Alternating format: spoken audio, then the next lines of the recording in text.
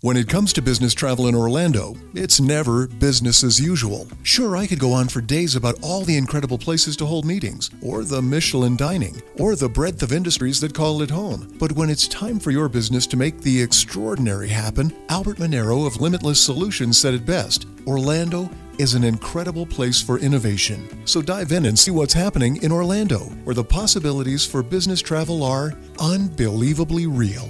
Learn more at orlandoforbusiness.com. U.S. President Joe Biden has called on lawmakers to pass a 3-month suspension of a federal gasoline tax. The move, known as a gas tax holiday, is in response to soaring energy and pump prices. It's hoped the measure, if approved, will provide temporary relief for struggling consumers. Oil prices have surged globally since last year as economies rebound from lockdowns during the COVID-19 pandemic. The surge in prices has also been attributed to the war in Ukraine, with Western countries continuing to shun Russian oil. Mr. Biden urged oil companies to pass on potential savings from the gas tax holiday to American families and for gas stations to lower their prices at the pumps. Together, these actions could help drop the price at the pump by up to $1 a gallon or more. It doesn't reduce all the pain, but it would be a big help. I'm doing my part.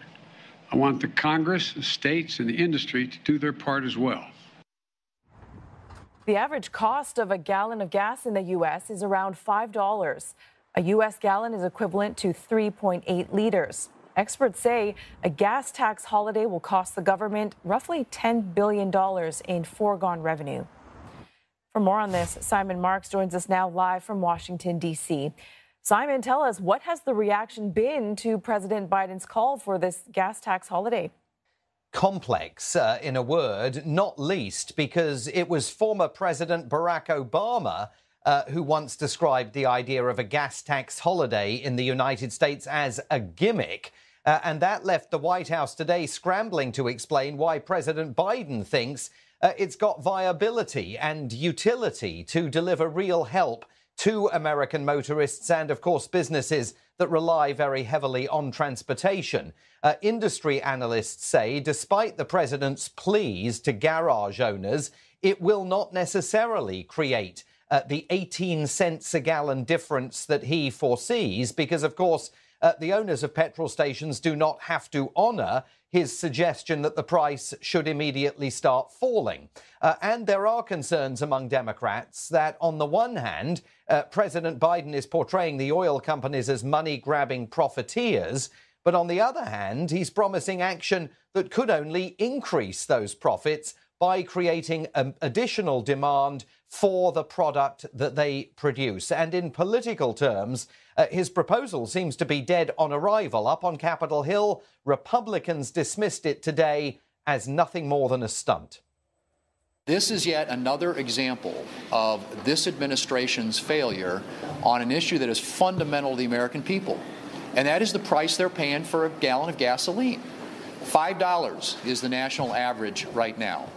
And what the administration, of course, is coming up with is yet another gimmick, another Band-Aid, and something they know is dead on arrival up here in Congress. The president knows it. Democrats know it up here. And I think, from what we're told, they've conveyed that to him. No coincidence he used the word gimmick there. Now, on Thursday, oil industry executives will be meeting senior White House officials to discuss the president's call on them to drill more oil and refine more product. But if the ultimate aim is a cheaper summer travel season for motorists, so far, President Biden cannot count on achieving it. Thank you very much for that, Simon. Simon Marks, live in Washington, D.C. Hello, I'm Ryan. And I'm Catherine. We're part of the BlendJet team. And husband and wife. If you're one of the 5 million people who use a BlendJet portable blender, thank you. A few years ago, I had a freak accident and almost died. Daily smoothies have helped me recover. We created BlendJet to help people live healthier lives by making it easy to enjoy perfectly blended smoothies and protein shakes anytime, anywhere. The BlendJet 2 portable blender is powerful, USB rechargeable, cleans itself, and comes in over 30 colors. Get yours now on blendjet.com.